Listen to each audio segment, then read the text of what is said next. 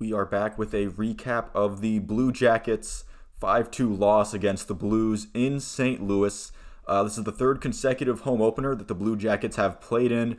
I don't really think that excuses their 0-3 record, but it is something of note. So let's get right into the good and the bad. Starting with the bad is that horrible 10 minutes to end the game, completely wasting all the momentum that the Jackets had spent building in the second period, and even in some of the third period. I thought they had some decent momentum before that third goal for the Blues that they could build off of and maybe at least try to get this game into overtime and see what happens from there. But once they let that first goal in, they completely crumble. They give up another goal not 2 seconds, but 20 seconds later, and then the final insurance goal was a joke. The first goal, a weird kind of turnover from Boquist that gets tied up in Werenski's skates, and it creates a 4-on-2 for St. Louis. That's fine. Stuff like that happens. You'd rather not see it, but it is something that is going to happen every now and again. But the second goal was just horrible defense. Jake Neighbors, I think that's his first name. Jake Neighbors just walked all over the Blue Jackets defense, made them look silly on his goal. And then that third goal, Johnny Gaudreau skating backwards, his backward momentum taking him away from the puck that he's trying to get. He turns it over to Vladimir Tarasenko, who would end up getting his second goal of the game. Elvis not set in his crease at all. That was a really good way to come out of a timeout. That was awesome for the Blue Jackets. Jake Bean, I don't get why he's still in the lineup. The first two games he was in with Goodbranson. That defensive pairing has been awful so far throughout the season. I know that they're not going to sit Goodbranson, so at least bring Blankenberg in. He looked noticeable in the games that he played in the preseason. So hopefully maybe that unlocks something with the third pair that hasn't been with Jake Bean in the lineup so far, because it's been a rough ride. I'm not saying that it's all Jake Bean's fault. Of course, Eric Goodbranson has some share in the blame for that, but if it's not working, you got to change something else. I mean, and the defense in general, not just the third pair, the defense in general is still having issues that we saw last season that they said they're working on. Clearing the zone is still a struggle so far. Apparently, according to a Brian Hedger tweet, they're implementing a new system that they're still working out the kinks to, and they're saying that they hope that it improves on 5-on-5 when it gets, when the players fully get it down. I would like to see this new system start to work sooner rather than later, because right now the Blue Jackets are tail spinning. This is a Murphy's Law start to the season where you not only are you not winning any of these games, by the end of it, it doesn't even look competitive. I know they competed with St. Louis very well for 50 minutes of this game, but if you don't show up in the final 10 minutes, then it might as well have been a non-competitive game.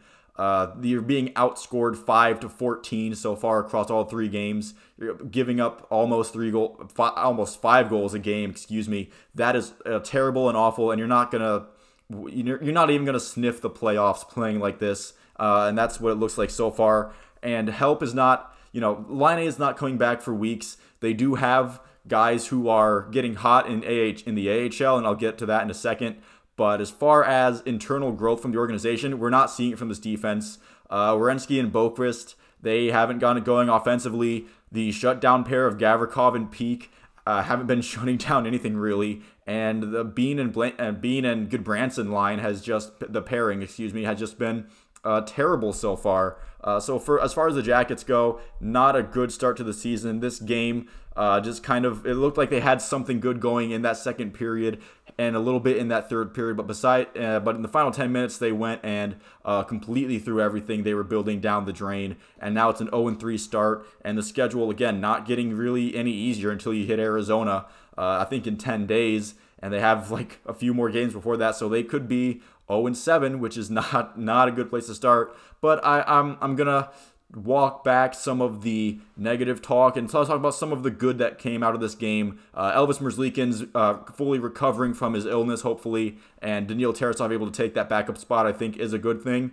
Again, Elvis Merzlikins played very well in spots where, again, he was bailing out the defense that wasn't able to be clearing the pucks. He was stopping one-on-one chances for a while. I think a lot of the good from this game came from, they were playing well until they weren't. They were keeping up with St. Louis until they weren't. They were playing generally pretty good, and they were being competitive until they weren't, essentially.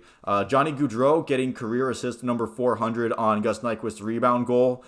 So nice to see him getting a career milestone in a Blue Jackets sweater. That's nice to see. Didn't end up helping them win, but again, kind of like, hey, Johnny Gaudreau getting his 400th assist in a Blue Jackets uniform. That's nice. The starting lineup, I feel like they made some improvements. Putting Gus Nyquist on the top pair with Johnny Gaudreau and Boone Jenner makes more sense than putting Justin Danforth on there, just because Nyquist is definitely more of a sniper type of player that they can pair with Gaudreau. Again, that 1C with Boone Jenner hasn't got worked out so far. That might be because Boone Jenner wasn't able to play for a lot of the preseason. They didn't have really that much time to get a lot of chemistry between that center and that line, but maybe they make a change there soon. Who knows? Kirill Marchenko and Emil Bemstrom had 2 goals today for the Cleveland Monsters in Cleveland.